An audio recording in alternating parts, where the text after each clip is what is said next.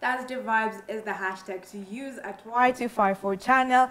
And today we have come to the Sport on Tech segment, and we're talking all about technology. Today's topic is blockchain and cryptocurrency. We want to know the ABCs of this. We've had, the terms.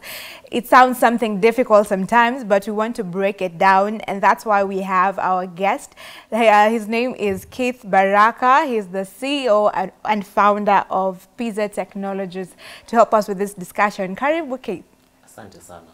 How are you? I am awesome. Okay, so tell us what you do first. I am, as you've heard, the CEO of Pizza Technologies. I founded this company 2 years ago as a way to run away from employment. I remember telling my mom once that I'd never be employed in my life because wealth really doesn't come from employment. If you want to get rich and you are employed, you're stealing from your employer. So I wouldn't want that. So I decided, let me create employment for others instead. Okay, so you're a job creator. Precisely. All right. And why did you decide to name your company Pizza Technology? Tukisikia pizza, we know it's food. So why pizza? All honesty, it was supposed to be Grape Technologies at first. Because my role model is Steve Jobs, and his was Apple. So I was thinking Grape. I get you. Okay. Then again, when I went to register, nikapata Grape imechukuliwa na jamaa fulani hapa Kenya, sijui alikuwa na shida gani na mimi. But okay. So, alikuwa steps ahead of you. Yeah. Somehow. So na mimi nikachukua pizza. Also pizza because I love food and it's actually intuitive. If I say Pizza Technologies, everyone wants to know what that is. Hey, Pizza Technologies, what is it about? Are they, manufacturing pizza? But it's good what you do. So we want to know about blockchain and cryptocurrency. Kwanza, people think that, when you speak of cryptocurrency, the first thing in Akujani, it's a get rich quick scheme. So is this the case before tuendani? No, this is not a pyramid scheme. Hizo get rich quick schemes kuna kuaga tuna jamaa fulani anakula kuwaliko nyinyi wote. Kaini mkijua hivyo. Ukweli mimi nimecheza mara mingi. It is no lie. So this is different. How is it different? It is different because this is actually digital currency. This is a technology where transactions are done like a bank. Okay, yeah. So it's like a bank transaction, but it's done digitally. Yes. So now with that, tell us what is blockchain, what is cryptocurrency, and then maybe you can explain to us what is Bitcoin. Okay. Blockchain, in a nutshell, is a ledger. It is a system with enough power to get a lot of data, put it in a transaction, and send it to a place without leaving a footprint. Yeah. Okay, so in a layman's language, it is that like a technology that allows the transaction to go on. Yes. Yeah, basically the transactions to go on is the technology behind crypto. Yes. So what is crypto? Now crypto, on the other hand, these are now coins or tokens that are used for the transactions themselves within the blockchain circle.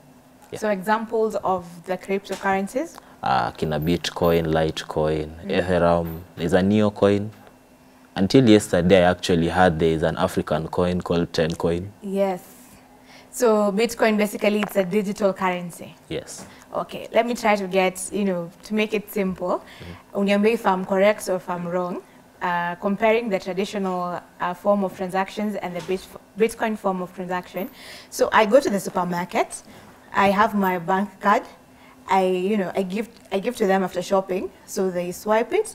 Now the supermarket checks with the bank if the money is there, right? Yes. So the bank confirms the money is there, and then it deducts. Kama ni 1,000 nimebaki 1,000, it deducts from it, and then imepelekea pesa kwa supermarket. Now I have my card back. So the digital transaction bit of it, kwa Bitcoin.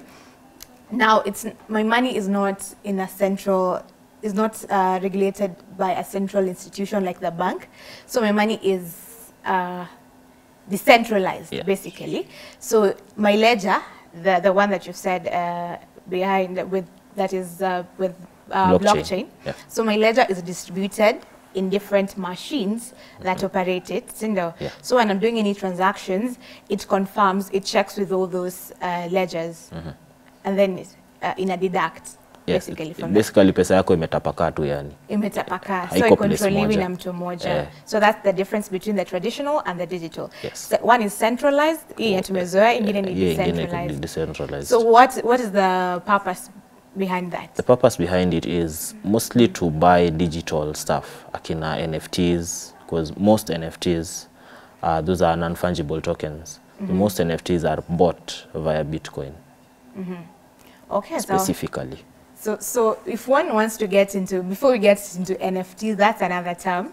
So before we get into NFTs, so Bitcoin, someone wants to get into cryptocurrency first. So what are some of the options?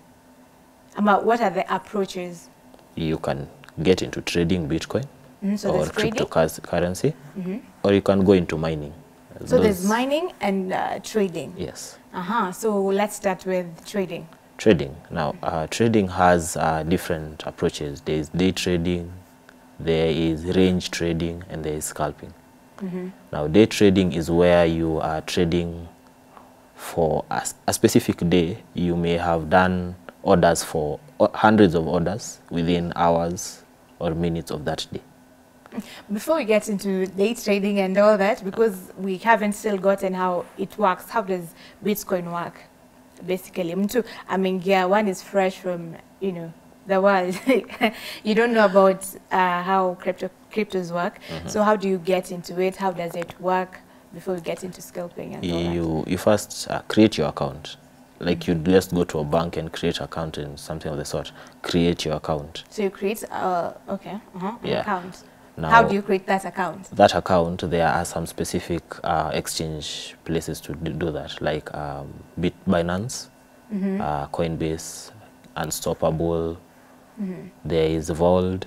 So you go to the trading platform and then you create the account? Yes. And after that? After you create an account, it will give you an automatic wallet with a very unusual address. Hautashika your address, sikudanganya. Hata ukue genius kiasi gani your address utashika. And then it will give you a passcode of 12 words. Within those 12 words, it will always ask you for a different, maybe 6 or 5 words every time.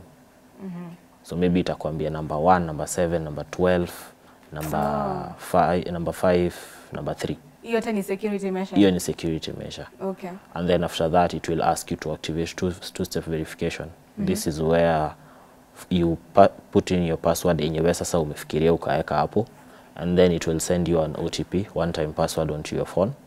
Hiyo number fulani utapata hapo, it will never repeat itself. So you put it there, or you can use Google Authenticator or Microsoft Authenticator for the same. Itatumia hiyo, you can log into your account, and that information is only for you. Ni wewe tu unajua ina exist. So you have your account ready, you have gone to the trading platform, you have created your account, you have gotten your password and everything. So now what after that? What next? After that, now you can fund your account. You can fund your account via maybe PayPal or Skrill. Currently, there is actually a funding called crypto. It even gives you a card. So this is, okay, funding my account means paying for my account? Yes, like you add cash into your account. Na vile utaenda bank, lazima kukuwe na book balance kwa bank. Okay. Yes, this is the same situation. Lazima ukuwe na cash inside there for you to trade, because huwezi ingia na zero na expect kununua kitu ya $2 na uone nika uta get away with the situation. You really can't do that. So the cash is for trading? Yeah. Right. So how does it work? Ni kama stock markets, how does it work? When we were in high school, tulifanya probability. It's a 50-50 situation. It's the worst word to use. It's like betting. Okay, all right. The best word to use, it's basically it's like stock. So you buy when it's very low, you sell when it's very high. So it's like the stock market. Yes. And kuna risk yenye inaweza shuka. Yeah. So you go on a loss. Yeah. Okay. So how much do I need for funding my account? Around 50K Kenya shillings, which is $500. So 50K, hiyo ndio initial. Yeah. I've funded my account. Now I can start. Yeah. So do I start with that? It ends automatically, ama there's something else that is needed? Because I hear there's a robot that works for me. Now, if you want to add the fact that you want to put a bot there, you have to buy the bot first. So I've funded my account, now I need to buy a bot. Yes. So how much is the bot? Cheap side, $500. $500 is around 50K, around 50, 55. So 55K, I've started with around the same money, 50K, and then I also need 50K for buying that's the cheapest price for a bot. That's the bare minimum. The bare minimum. Na size umpatiwa bot maybe 4, 5. So with that 50K niko na bot 4. Zinanifanyia kazi. Zinakufanyia kazi. So what I do, I continue with my business. If I have, then a job, I go to my workplace. This bot does the bidding for me and all that. Now, when I open my account, I find my figures are going up and everything. Yes. But point of disclaimer, these bots are used best on a long-term situation. Kama 6 months, 1 year, if you're that kind of a trader, mse mwenye anafanya kazi for extremely long time kabla kuje kuchukua returns. We see wa 40 bob, 50 bob every day, Oh, so it's better when it takes a longer time. Yes. Okay. And then what next? Then sasa you let it do its work. You give it some parameters because they are set on factory defaults and you may want your own default. So you give them some parameters. When they can't go high, when it goes higher than something, they can't buy. When it goes lower than something, they can't sell, something of the sort. Okay, so back to the day trading and all that. Yeah. So you know the time frame. Yes. So tell us about those time frames. I understand there are 3. Yes, there are 3. There is day trading. Day trading. Yes, which is actually a strategy, not a time frame, where you get unaweza trade between 1 hour to 24 hours before ufunge trade yako na uende, then urudi another day ufanye the same work. But it gives you trickles of cash. Unaweza pata kama uliingiza pesa nyingi sana imekupatia $2. $2. So hapo ni petty cash. Like ile ni pocket change. Pocket change. Yeah. Then there is range trading, which usually goes to maybe up to a month, 2 months, which gives you a higher payout. It is actually way higher. It's a notable profit payout.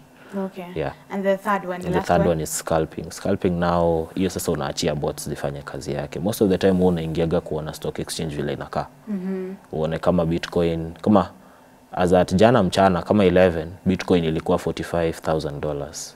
By the time nikilala usiku ilikuwa $43,000. That's a drop.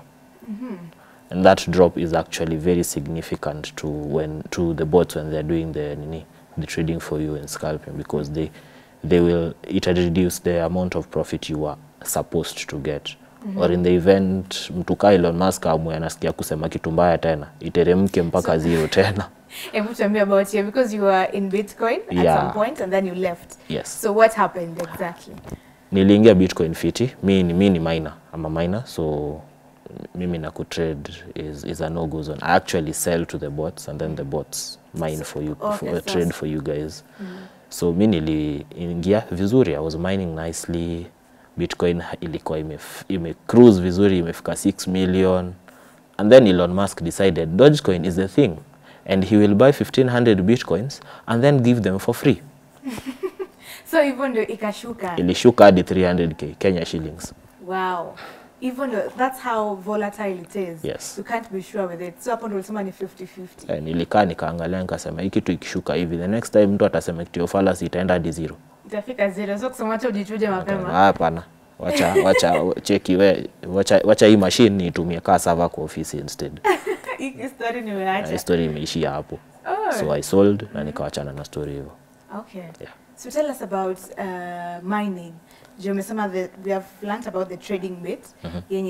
Basically you buy it when it's low. So Bitcoin at some point when it started, it was less than $10, around less than 1,000 Kenyan shillings. Yes. Afusa it's trading at 43,000, which is around 4.3 million. So it's trading at 4.3 million. So mimi nikitaka kuingia Bitcoin sahi, to buy 1 Bitcoin nikiingia, I'll have to buy kulipa 43 million. No, 4.3 million. Oh, sorry, 4.3 million Kenyan shillings. Yes. So now, if I want to start trading, what coin should I buy? As in, what coin should I start with? Start with maybe Ethereum. if you have the kind of cash, because you're near around 300k.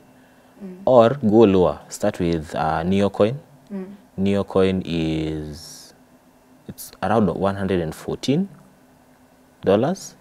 Or you could go lower. There is Litecoin. Litecoin is 2,900, like ni 2,300. So it's affordable. Iko tu hapo hivyo place yenye unaweza nunua, na more ukibuy Litecoins, the more they stack up, now they get into Bitcoin territory. Bitcoin.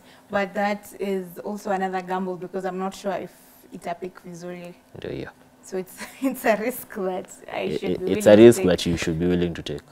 And tell me about the African coin. Last year, I think it was launched, the 10 coin. 10 coin. How reliable is this? Mimi ni kama I want to support Africa. So, how reliable is it? Ukajaribu kununua kitu utakuwa umeuma nje vibaya. Wow.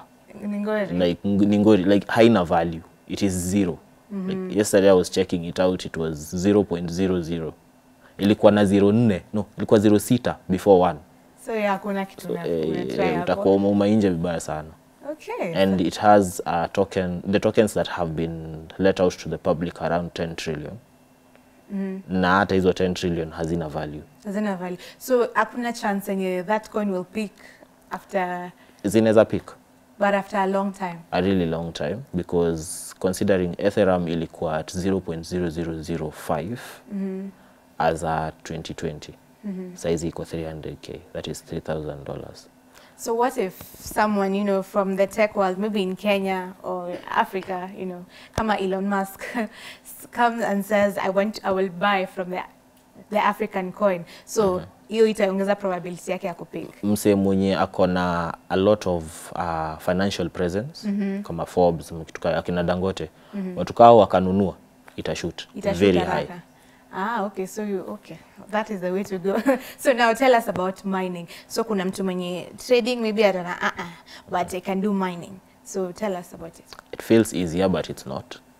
It's harder than... It's harder. It's way harder. Like ile ni kazi ngumu. Ile ni... You may have to actually resign your job to do this.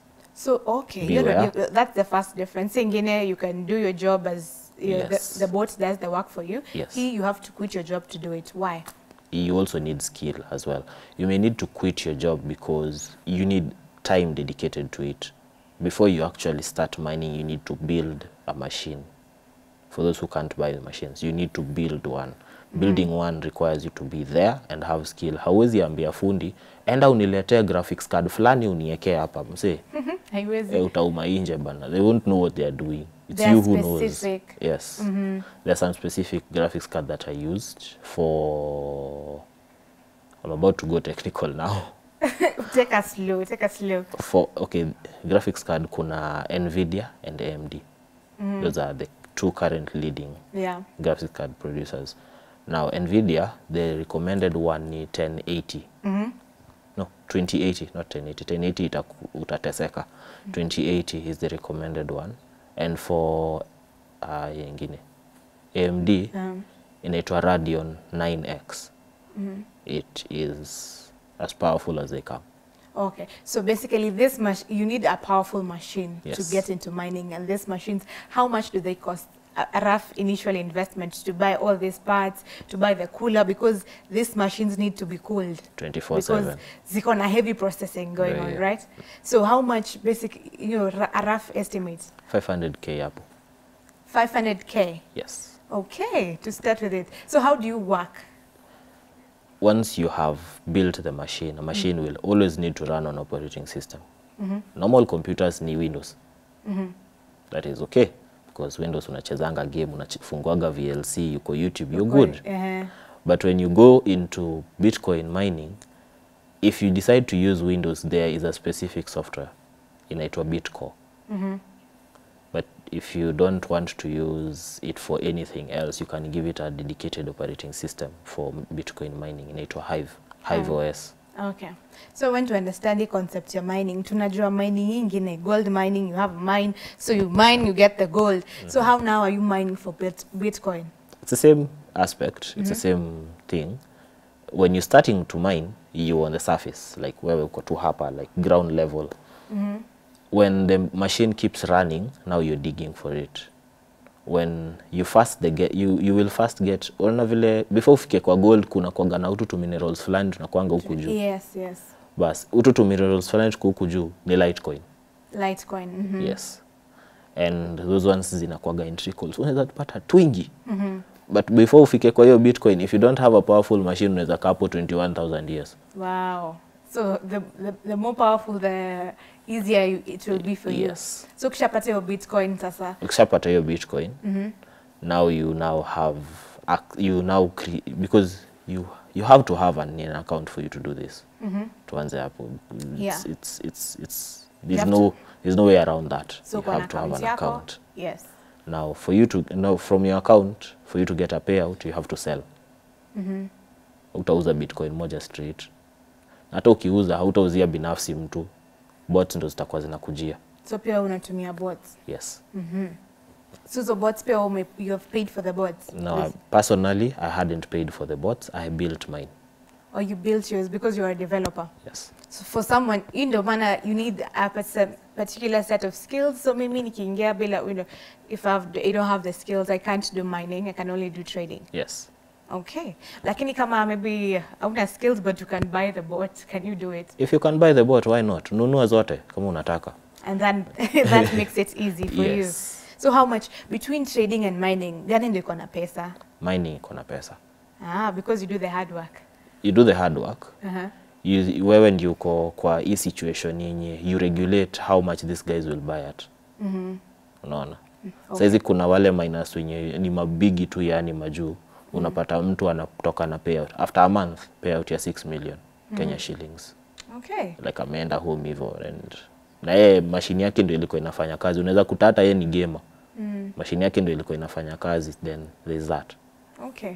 So as we come to a close, tell us about, would you advise someone to get into Bitcoin? Mtu amekosa job, so many youths don't have jobs. So I'm after job, business paying yani. So is Bitcoin the way to go? If I have maybe the 50,000 initial fee, I can buy a bot of 50,000. So roughly I have 100,000. Is it advisable to get into cryptocurrency, Bitcoin or any other coin? And then what do you think of Kenya adapting the digital currency? Because this was also in the discussion paper by Central Bank of Kenya, for Kenya, asking the public if we could go, with a digital currency, like Nigeria, when you're going to Inaya. So answer these two questions as we come to a close. Okay, so this is a 50-50 answer. It is a yes and a no. If you love your probabilities and you want them straight, that's a no. That's a no. It's an outright no, because you don't want to fall into a situation where hauko sure, like umeshikilia tu hati yako 24/7. Ipesa ikiteremka mimi kuisha skuli mazee, hakuna rent, hakuna nini, unaona? Betting. Ndio hiyo. But then again, if you're that person who takes risks and is okay with taking risks, chukua enda. You will be okay. You'll be very okay with it. Now, the other question, Kenya adopting digital currency. The Central Bank of Kenya adopting digital currency. I would say yes. Yes, 100% yes. Why? Because very many people have crypto, but they can't change it into Kenyan currency yet because one, it's illegal in Kenya. It is illegal, yes. So it's illegal, but we actually ranked number 5 as the most active, country in crypto. Ni nini wa Kenya hawafanyangi? Sini wale wase. Ndio. So if we adopt it, it will be good for us. Yes. Because one, we have the backup of the Central Bank of Kenya, so itakuwa more itageuka legal, itageuka stronger, itafanya the current economical situation iteremke. History ya fuel inachezea 134, sijui kuna venye hakuna waru kwa duka, hizo vitu zote, everything will have to come back to let me reset situation, because people will know that it's not only Kenya shillings that is being used to purchase stuff anymore. Yeah. All right, so it will help our economy. Precisely. That's what you're saying. Tell us about your leadership forum, as you tell us where guys can get you to Kifunga. My leadership forum is actually not mine. That's my mom's leadership forum. We started a forum where men are taught how to actually be men. Najua hapa hivi nje Men have started acting like baby girls. What are you doing? Like, on a serious note, unaamkaje unatoka kwako, like, because girl child amefanya kitu, saa unachukua vitu unaenda. Wewe ndio mwenye nyumba, unaenda wapi? Oh, usitoke. Usitoke, fanya hivi, kaa chini, ongea na dem. It's not simping, ongea na dem. Respect her, she will respect you. Be the father of the home, provide for that home. Sherehe ni ya nini na kwako watu hawakuli. Okay. Yeah. So we usually meet a fortnight Saturdays at Sunstar Hotel, Pale Garden Estate. The charges are only 2,500. Okay. Yeah, per session. Where can people get you? Niko na Instagram. Instagram yangu ni Keith Blessings, Keith_blessings_.